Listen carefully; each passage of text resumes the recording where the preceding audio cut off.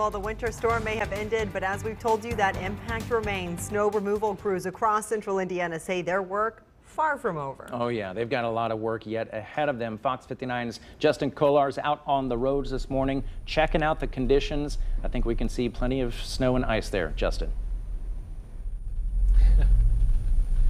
Hey, good morning, guys. Yeah, we turned off of Indiana State Road 32 where we were last time. We're still pretty close to Lebanon, but now we're on County Road 800 just to show you how snow-packed and icy these side roads, these county roads really can be.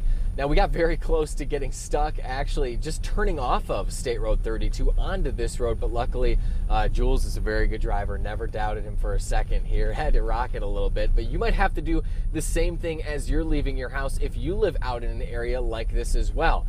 You know, many side roads and even the main roads are still at least partially covered in snow. At least you kind of drive in and out of it like we showed you in the last 30 minutes here where there's more drifting, and really that's the same story along tertiary roads. Like we said, it hasn't snowed since about 24 hours ago, but these side roads are still covered in snow.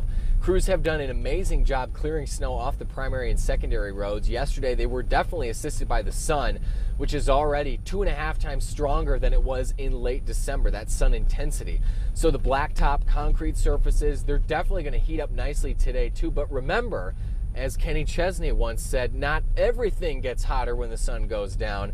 Our car says it's 3 degrees right now, so definitely any moisture, any melting is going to refreeze again tomorrow night, and you got to be careful because it doesn't take much for you to slip and slide out there with that lower layer of ice. We're going to get back onto State Road 32, keep heading west into Hamilton County. We've got some word on Fisher's crews that they're still working, and they'll be working on 12-hour shifts again today to hopefully get most of this snow that you're seeing off the roads in areas like that. We're reporting live in, well, somewhere near Lebanon this morning. Justin Kolar, Fox 59 News. Justin must be listening to some Kenny Chesney on the radio. Be careful out there, Justin.